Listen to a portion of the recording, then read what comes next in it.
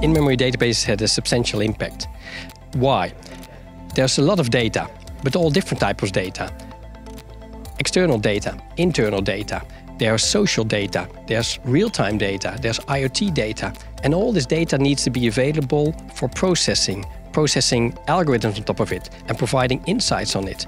And in-memory databases provide this accessibility, fast accessibility that's required for providing the insights in real time and for providing the algorithms on top of it. So if you look to limitations from in-memory databases, it's impossible to do everything in memory in a database. You cannot buy just unlimited number of terabytes to have it in memory. So if you cannot use this, then it's impossible to run all your algorithms on top of it because you cannot access all the different types of data, and especially the real-time data, especially the very large volumes of data with IoT data. So there's a limitation of cost and of total cost of ownership.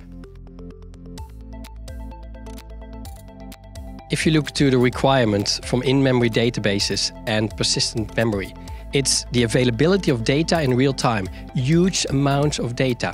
Real-time data, internal data, external data, experience data, all different type of formats. So how does it impact it? It makes the availability of much more formats that are nowadays on the market in real time, because you can store substantial amounts of data, for example 6 terabytes in memory, and make it available.